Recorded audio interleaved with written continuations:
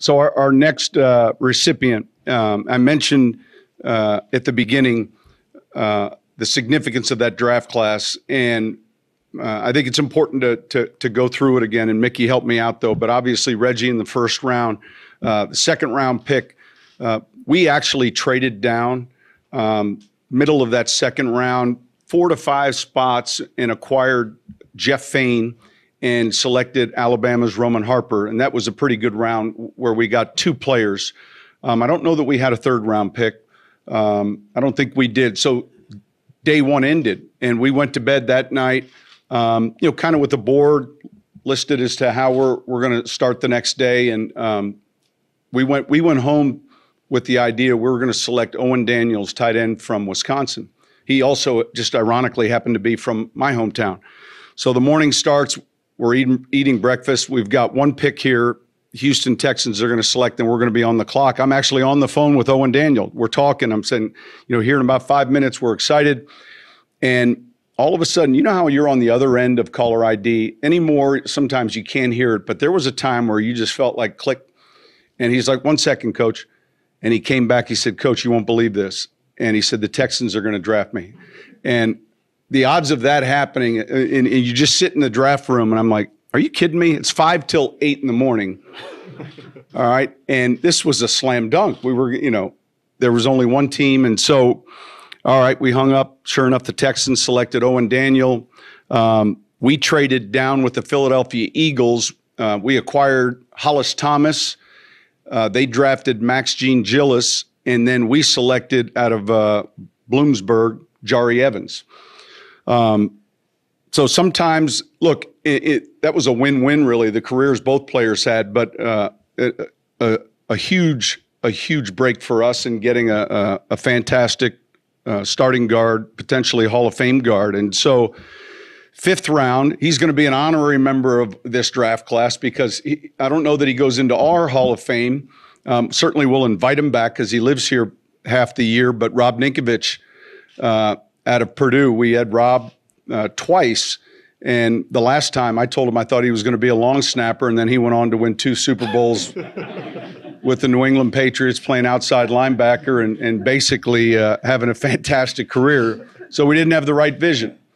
In the 6th round, we drafted the Fred Biletnikoff winner out of Oregon State. I believe his name was Mike Haas. Mm-hmm. And Mike was a real productive receiver, a player we had seen a lot on film, obviously was decorated. And then in the first of the 7th round selections, we took Zach Streif, and that leads us to our compensatory selection, Marques Colston. So in these draft meetings, it's easy to focus your energies on the first round. Typically the media, most of the fan base does. It's hard to speculate into the later rounds. And at that time, Curtis Johnson, our receiver coach, had seen his tape. Now, mind you, it was somewhat grainy. So every once in a while, you'll get a tape from a smaller school, and you'll try to, we spent a lot of time trying to locate the number. What socks is he wearing? Something that stands out. And so CJ had a real strong, high opinion. Johnny Morton, the same way, a high opinion. I know one of our area scouts did. And look, I'll be honest with you. You do look for traits. So we're not in that room just throwing darts at names in the 7th round. But he had these traits. Now, the route tree was limited. The offense he played in, you didn't get to see a lot of what we were going to see for the next however many years that he excelled here. In fact, we weren't going to see that at the rookie camp either. All right.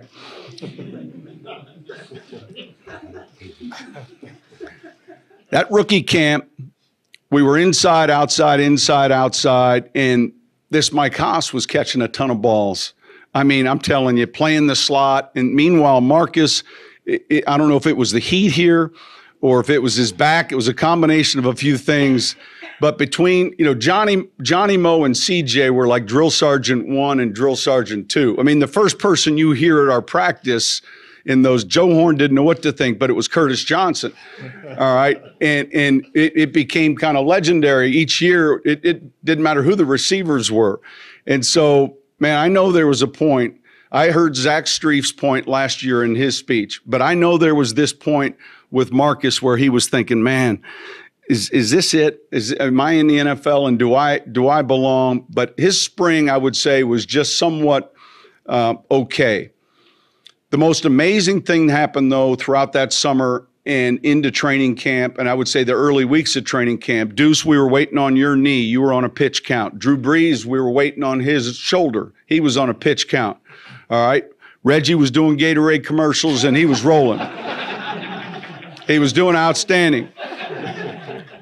All right. Dante Stallworth, truth be known, was kind of bugging me a little bit, and he and I laugh about that to this point. But I mean, that was kind of a little bit, I would say, with some grief or some frustration, and all of a sudden, this Colston each day just keeps making pars and birdies, just keep putting practices together where, it goes from. I can remember the first deep in he caught on the grass field that was 60 yards long, and we had the arena ball blow up sidelines in case you went out of bounds. These things caught you. And I remember that first week and then that second week, and at some point into that first month of training camp feeling like, hey, we got our starting split end. We got our starting split end. And look, I said this already. I was ready to trade Dante Stallworth. All right. And again, he and I have a relationship now where it's easy for me to say that, but now it became much easier. And to see then the way this player played not only in his rookie year, but I'm telling you, it was the most consistent. You knew exactly what you were going to get. I can recall his first touchdown catch at Cleveland. If you were expecting a fun end zone dance or anything, you were just going to get a flip. In the pylon he caught against the Green Bay Packers, we were down 13-0. We came back and won that game in week 2 to lead up to Governor, the game you were referencing.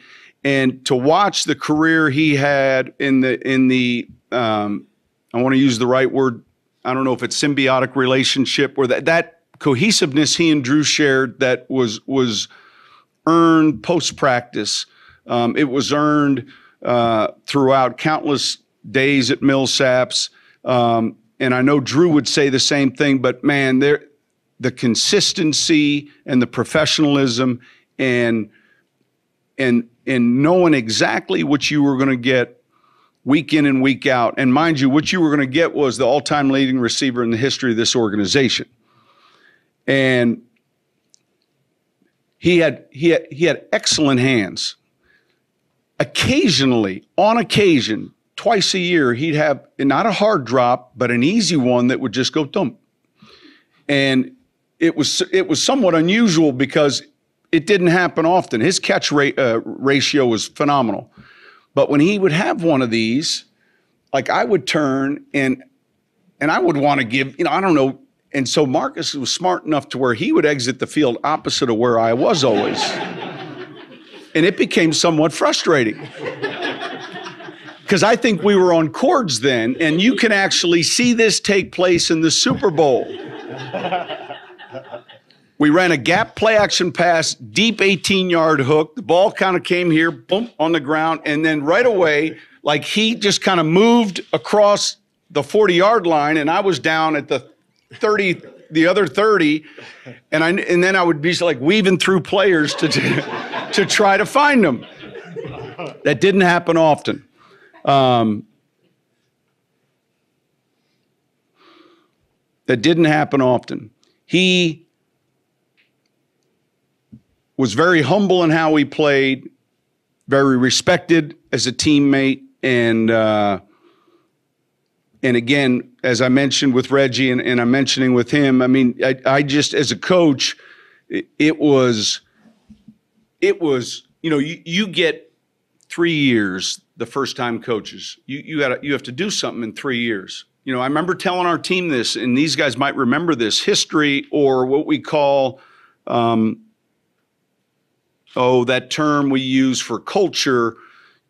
I referenced the Steelers, and I said, you guys would consider this organization one that has winning ways. And yet, if you looked at 1970, 71, 72, and Chuck Noll was there were some lean seasons and prior to that. And so very quickly, what we know, or what I grew up with as an organization that became one of a winning culture, a winning tradition, happened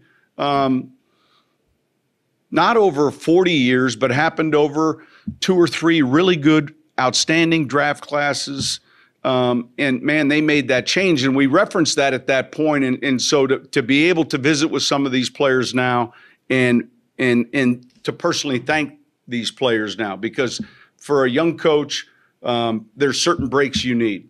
And man, there are a lot of talented players that don't end up in the right system, that we never hear a lot about their careers. And I think there are a lot of talented coaches that so